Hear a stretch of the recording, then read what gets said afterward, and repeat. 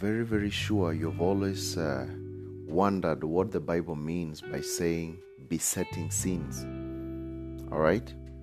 So, I'm going to be answering this question. What are besetting sins? This is one of the things that most people have always asked themselves. Now, friends, besetting sins are the ones that we continually struggle with and have weakness towards. In the King James Version of the Bible, the word beset is found in Hebrews chapter 12 verse 1. It says, "Wherefore, seeing we also are compassed about with so great a cloud of witnesses, let us lay aside every weight and the sin which does so easily beset us, and let us run with patience the race that is set before us." Now, according to Merriam-Webster Dictionary, besetting sin refers to a main or constant problem, or fault. All right? And we understand that basically a besetting sin is one that we constantly struggle with, and we are naturally inclined. Do you have something that is always constantly bothering you, a certain type of sin which it seems you can't let go of? That is what we call a besetting sin. And the other translations refer to the sins that beset us as sins that so easily entangles, or sin that just won't let go. And the Greek word used in this verse means easily ensnaring. Alright? Like a trap that easily captures a mouse. There are some sins that easily ensnare us. And everyone has a besetting sin that they constantly struggle with, whether it be gossiping, lying, losing maybe one's temper, or lust. Become perfect, sinless when we are saved, as the Bible tells us in the book of 1. We deceive ourselves, and the truth is not in us. Rather, we will continue to struggle against sin for the rest of our lives, and we are constantly fighting against our sinful nature. As what the flesh wants conflicts with all the Spirit wants. Galatians 5 verse 17 says, "For the flesh lusteth against the Spirit, and the Spirit against the flesh. And these are contrary one to another, so that you cannot do things that you would." The Bible gives examples of people who struggle with besetting sins. Both Abraham and Isaac fell into the same sin multiple times when they lied about their wives to protect themselves. Think about the book of Genesis chapter 12 verse 10. You can read downwards to 13. It says this, "And there was a famine in the land, and Abram went down into Egypt to sojourn there, for the famine was grievous in the land. And it came to pass, when he was come near to enter into Egypt, that he said unto Sarah his wife, Behold now, I know that you are a fair woman to look upon. Therefore it shall come to pass, when the Egyptians shall see you, they shall say, This is his wife, and they will kill me, but they will save you alive. Say, I pray you, that you are my sister, that it may be well with me for thy sake, and my soul shall live because of thee." You see, that's a lie. That's a lie. That's Abram trying to lie so that he can get away with it. He doesn't want to die, but he still wants to go and get some food. And he knows the Egyptians will more so try to kill him and take the wife. And also when we look at Genesis chapter 20 verse 1 to 2, it says, "And Abraham journeyed from thence towards the south country, and dwelled between Kadesh and Shur, and sojourned in Gerar. And Abraham said of Sarah his wife, she is my sister. And Abimelech king of Gerar sent and took Sarah. You see, he's lied the second time. The first time he told the wife, let us lie. And also when he reached there, he lied. That's a besetting sin. And also let's see in the book of Genesis chapter 29, 26 actually, from verse 7 to 9, it says, and the men of the place asked him of his wife, and he said, she is my sister. For he feared to say, she is my wife, lest, said he, the men of the place should kill me for Rebekah, because she was fair to look upon. This is Isaac now. And it came to pass, when he had been there for a long time, that Abimelech king of the Philistines looked out at a window and saw, and behold, Isaac was sporting with Rebekah his wife. And Abimelech called Isaac and said, behold, of a surety, she is thy wife. And thou said thou, she is my sister. And Isaac said unto him, because I said, lest I die for her. You see? Are you seeing Isaac and also his father Abraham lying? Those are besetting sins. In the book of Judges, Samson struggled with lust throughout his life, and it cost him so many problems. Let me show you the story here just a little bit. In the book of Judges, chapter 14, from verse 1 to 3, the Bible says, and Samson went down to Timnah and saw a woman in Timnah of the daughters of the Philistines. And he came up and told his father and his mother and said, I have seen a woman in Timnah of the daughters of the Philistines. Now therefore get her for me to wife. Then his father and his mother said unto him, is there never a woman among the daughters of thy brethren, or among all thy people, that goeth to take a wife of the uncircumcised Philistines? And Samson said unto his father, get her for me, for she pleases me well. Seeing the point here? Let's continue. Judges chapter 14, verse 16 to 17. Now see the story here. Let's see what really happened. Okay? He said that he wants to get a Philistine woman. Now, verse 16 to 17 says, and Samson's wife wept before him and said, thou dost but hate me and loveth me not. Thou hast put forth a riddle unto the children of my people, and hast not told it to me. And he said unto her, behold, I have not told it, my father, not my mother, nor my mother, and shall I tell it to you? And she wept before him for 7 days, while their feast lasted. And it came to pass on the 7th day that he told her, because she lay sore upon him.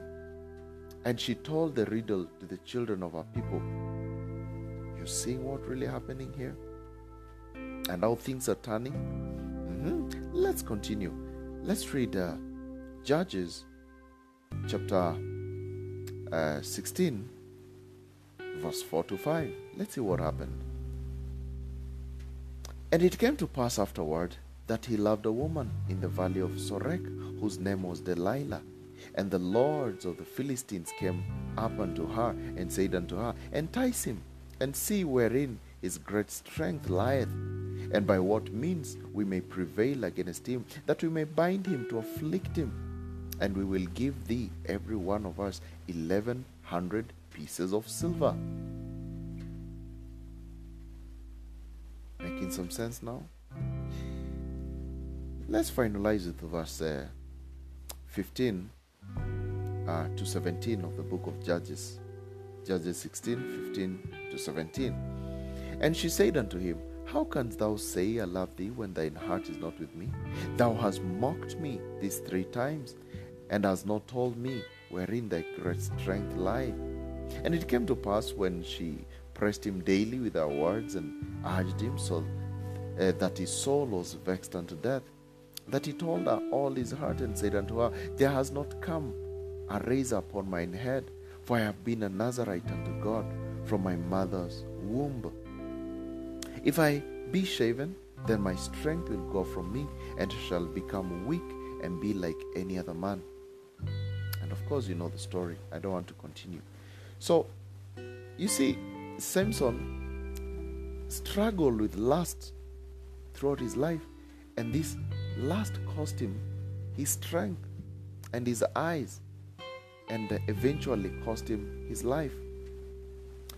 In a similar way, David and Solomon both had weaknesses in regard to women, and their lust proved troublesome. When I show you the story of David here in the book of 2 Samuel chapter 11 verse 2 to downwards, let me just read to you what exactly was going through David, and you see some of the besetting sins that really made David to struggle so much. All right, now the Bible says from verse 2, and it came to pass in an evening that David arose off from his bed and walked upon the roof of the king's house. And from the roof he saw a woman washing herself, and the woman was very beautiful to look upon. And David sent and inquired after the woman. And one said, is not this Bathsheba, the daughter of Eliam, the wife of Uriah the Hittite? And David sent messengers and took her. And she came in unto him, and he lay with her. For she was purified from her uncleanness, and she returned unto her house. And the woman conceived and sent and told David, and said, I am with child. And David sent to Joab, saying, Send me Uriah the Hittite. And Joab sent Uriah to David. And when Uriah was come unto him, David demanded of him how Joab did, and how the people did, and how the war prospered. And David said unto Uriah, Go down to thine house and wash thy feet. And Uriah departed out of the king's house, and there followed him a mess of meat from the king. But Uriah slept at the door of the king's house with all the servants of his lord, and went not down to his house.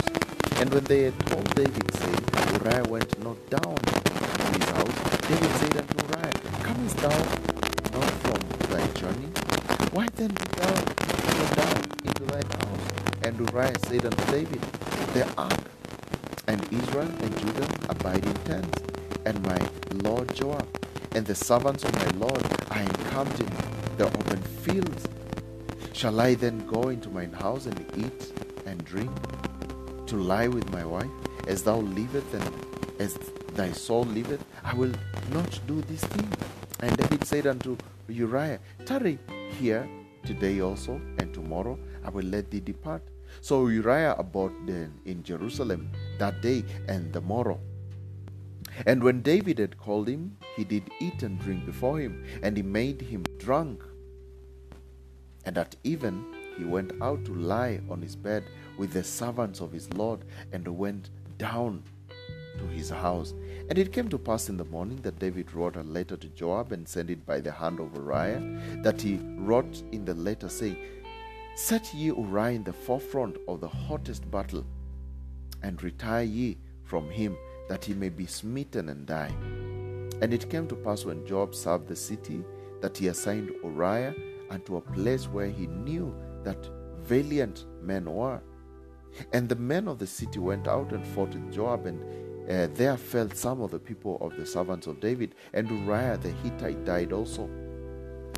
Then Joab sent and told David all the things concerning the war, and charged the messenger, saying, When thou hast made an end of telling the matters of the war unto the king, and if so be that the king's wrath arise, he shall say unto thee, Wherefore approached ye so nigh unto the city when you did fight? Knew ye not that they would shoot from the wall? Who smote Abimelech the son of Jerusalem? Did not a woman cast a piece of grain from the pot and give the wall, that he might perish? Why went ye nigh the wall? Then say thou, thy servant Uriah the Hittite is dead also. The messenger went and came and showed David all that Joab had sent him for. And the messenger said unto David, surely the men prevailed against us, and they came out unto us into the field, and we were upon them, and unto the entering of the gate. And the shooters shot from off the wall of thy servants, and some of the king's servants prevailed. And thy servant Uriah the Hittite is dead also. Then David said unto the messenger, thus shalt thou say unto Joab, let this thing displease thee, for the sword devoureth one as well as another. Make thy battle more strong against thy city, and overthrow it, and encourage thou him. And when the wife of Uriah heard that Uriah her husband was dead, she mourned for her husband. And when the mourning was past, David sent and fetched her into his house, and she became his wife, and bare him a son. But the thing that David had done displeased the Lord. Have you seen this one? You see what really happened? Because of this besetting sin of lust, David killed Uriah and took his wife. And this displeased God. That was a besetting sin. Let me show you something else also concerning Solomon. This is a short one in the book of 1 Kings chapter 11 verse 1 to 4. It says, but King Solomon loved many strange women, together with the daughter of Pharaoh, women of the Moabites, Ammonites, Edomites, Zidonians, and Hittites, of the nations concerning which the Lord said unto the children of Israel, you shall not go into them, neither shall they come into you, for surely they will turn away your heart after their God. Solomon clave unto these in love, and he had 700 wives, princesses, and 300 concubines, and his wives turned away his heart. For it came to pass when Solomon was old, that his wives turned away his heart after other gods, and his heart was not perfect to the Lord his God, as was the heart of David his father. So, this besetting sin of lust made Solomon also sin against God. And this one explains to us that besetting sins also affected those in the New Testament. The Apostle Peter struggled with the fear of man, such as when he denied knowing Jesus 3 times. Do you remember? Peter denying Jesus in the book of Matthew 26 from verse 69 to 75. How he denied Jesus, you know that. And also when he sided with the Judaizers in Antioch and was confronted by Paul. Peter feared men, and that was a besetting sin. Let me show you what Paul told him here in the book of Galatians. This is Paul talking to Peter. Galatians 2 verse 11 to 14 says, but when Peter was come unto Antioch, I withstood him to the face. Because he was to be blamed. For before that certain men came from James, he did eat with the Gentiles, but when they were come, he withdrew and separated himself, fearing them which were of the circumcision. He was fearing people, the Jews. And the other Jews dissembled likewise with him, insomuch that Barnabas also was carried away with their dissimulation. But when I saw that they walked not uprightly according to the truth of the gospel, I said unto Peter before them all, if thou being a Jew livest after the manner of the Gentiles, and not as do the Jews, why compellest thou the Gentiles to live as do the Jews? That was a besetting sin. That was something that Peter was struggling with. He struggled with this. He feared men. And that's a besetting sin, because we are supposed to fear God. Now, besetting sins do not have to control us. In Christ, we have been set free from our sins and are no longer slaves to sin, as the Bible tells us. John 8:36, if the Son therefore shall make you free, you shall be free indeed. We are dead to sin. The Bible tells us in the book of Galatians 2 verse 20, I am crucified with Christ, nevertheless I live, yet not I, but Christ lives in me.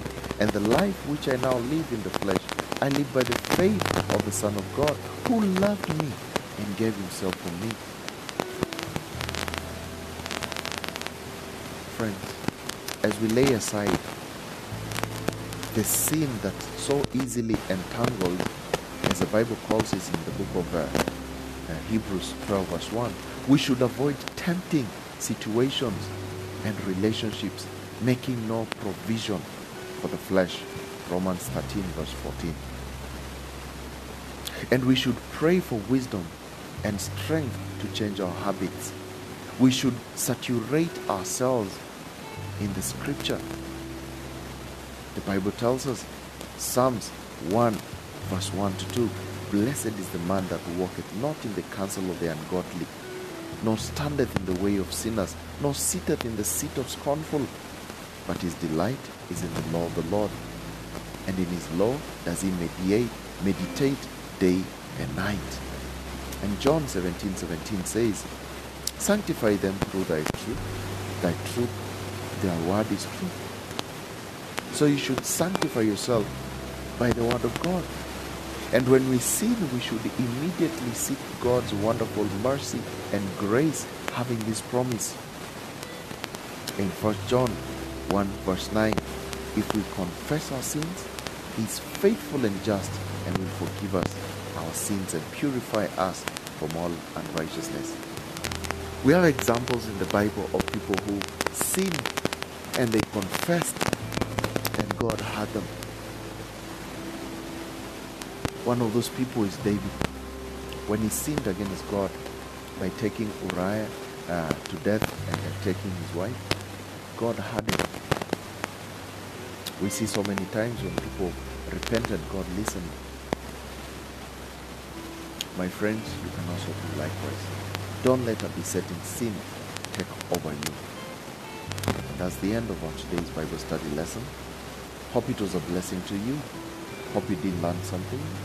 And remember, you can always download this podcast to listen later offline or to share to your friends and family. And please don't forget to favorite our podcast and subscribe to our channel so that you can always be notified whenever we post a new Bible study lesson. And if you'd like to get saved or you need step-by-step Bible verses on the order of salvation so that you can well preach to your friends or family, or maybe you just feel led to support our ministry or buy some cool Christian merchandise, kindly visit our website keepwalking.com for more details and breakdowns. Otherwise, I hope to see you soon in the next one.